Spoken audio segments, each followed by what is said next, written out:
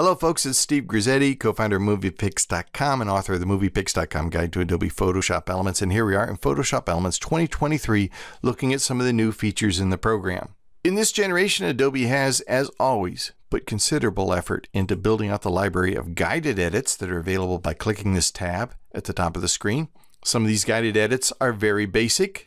They can be used, for instance, to extend a background on a photo or using content awareness to make the photo actually larger or wider.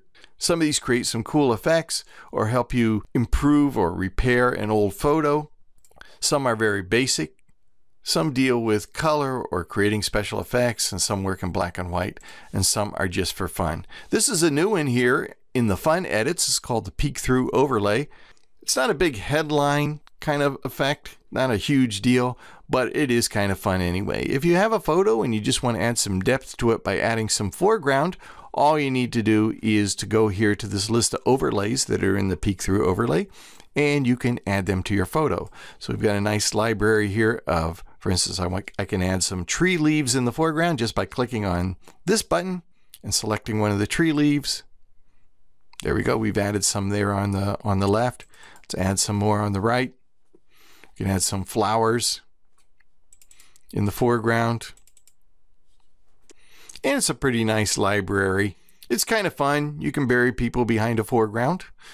Again, not a groundbreaking new tool in the program, but kind of a fun way to add new effects or new depth to your photo. And it's pretty convincing. These really look like real objects in the foreground. You can also add some vignette effect to the photo if you click on that. And that will kind of darken the edges and make it lighter in the center. And if you want, you can take the foreground here by clicking on the blur button and dragging across there and blur the objects in the foreground so that your subject remains the focus of the picture, and yet we've got some cool stuff in the foreground too. There are lots of great guided edits in the program and lots of fantastic tools in the program. If you want to know more about them, check out the many tips and tutorials we have at MoviePix.com. And if you want to know everything there is to know about this program and every hidden gem in the toolkit, you'll want to check out the MoviePix.com Guide to Adobe Photoshop Elements.